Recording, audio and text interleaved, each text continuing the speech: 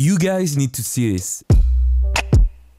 So this is a video from Greg Madison which blew up on social media, and ever since I saw it I was obsessed with it. I mean, how freaking cool is this? You're inside a game that actually maps your house. So you know what? Like a lot of us, I'm still stuck at home because of that pandemic outbreak, so I thought why not try to recreate this but in my own house. And I'm taking you on this journey, so let's get started. Okay, so here is how we're going to make it. So this is the Oculus Quest headset. It has these little cameras on the front that tracks if the player is moving in the real world to move accordingly in the game.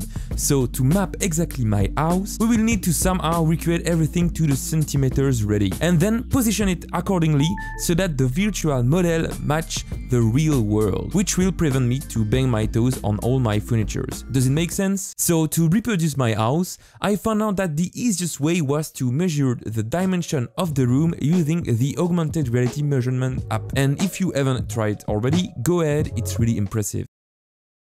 Okay, next, based on the measure I took, I drew this 2D plan, so now my goal is to take this and put it in the computer. So if you want to recreate this for your own house, here is a little tip for you.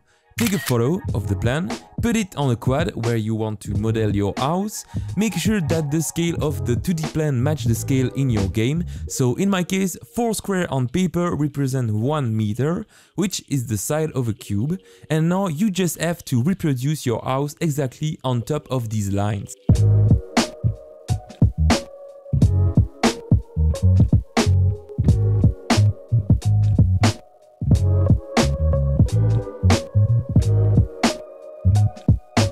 Okay, there you go, the raw shape of the room is in the computer.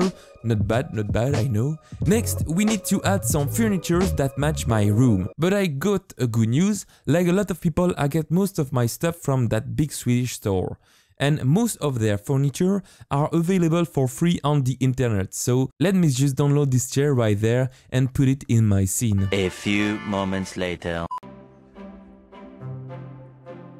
Now let's add some additional texture that looks like the floor and wall of my house. As always, let's make everything dark so that nobody will notice my lack of art skill. And here you go, we succeeded to model exactly my house. Already you can compare the two, I think we did a great job. Okay, so now is the tricky part, so bear with me. We now have a 3D model of the house that has the correct dimension. Now what we need to do is to position this 3D model so that it will stick where the real house is. To do so, I'm going to put a marker inside the game at a particular location, so in front of the fridge for example, and drop the VR camera at this exact location in the scene.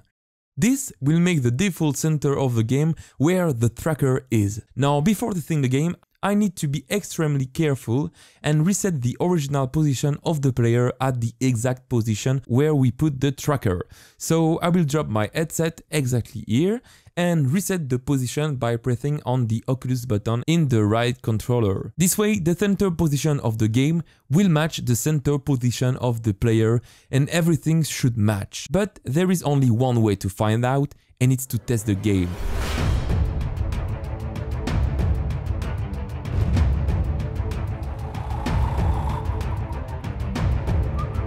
Oh my god, already this is freaking unbelievable. I mean, I want to be totally honest with you, the moment I started to reach out my arm to touch a wall and I felt it at the same position, I completely freaked out.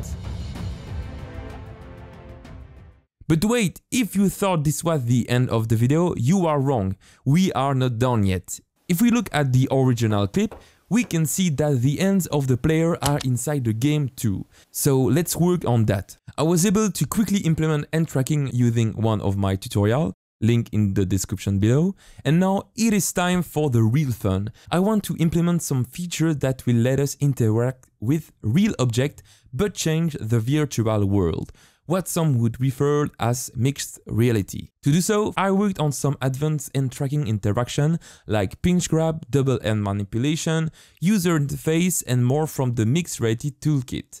By the way, if you are interested to make your own VR game with these types of hand tracking interactions, I will upload an extra tutorial on my Patreon which covers how to implement all of these features. And by subscribing to the $10 pledge, you will also have access to 10 other exclusive tutorials and to all the source code of my videos, more than 30 projects in total, with this project included. And it also supports the channel, so what do you want more? After implementing some hand tracking interaction, this is the final result.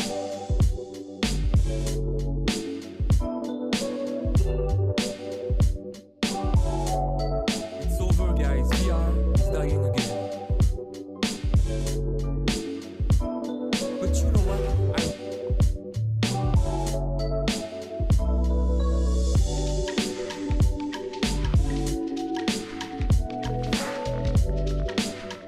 I really love how this project turned out, especially this 2D plan here that I've set at the exact height of my table. This way it felt like I was touching a real surface while in VR. And this coffee mug was also another test that I wanted to make to see what would happen when manipulating a moving object in the real world, and this was not without spilling some coffee all over the place. So I'm curious, what do you think of this project? What feature would be awesome to see with this mixed reality setup? Tell me what you think in the comment section below. For me, I'm still getting surprised by the uses of VR. I mean, as shown by the hype cycle of emerging technology by Gartner, we know that VR is in a mature state. And it's true, we are seeing this technology more and more everywhere in real use case and not just for gaming. But still, one thing is for sure, there is more potential to this technology that we will see when headset gets smaller and more powerful. And I want to end this video by a quote from Mark Zuckerberg's email that was leaked in February on his thought about VR. Once you have a good VR AR system, you no longer need to buy phones or TVs or many other physical objects. They can just become apps in a digital store. Is this where we are headed with VR? Maybe. But what this project has shown me is that it was indeed possible and maybe closer than we can think it is. Anyway, that is all for today. Thank you for watching this video till the end. As always, make sure to like this video so that YouTube will recommend it to other VR lovers just like you.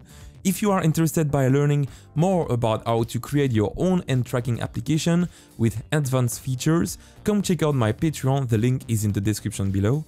On that matter, a big thank to the new Patreon who joined this week.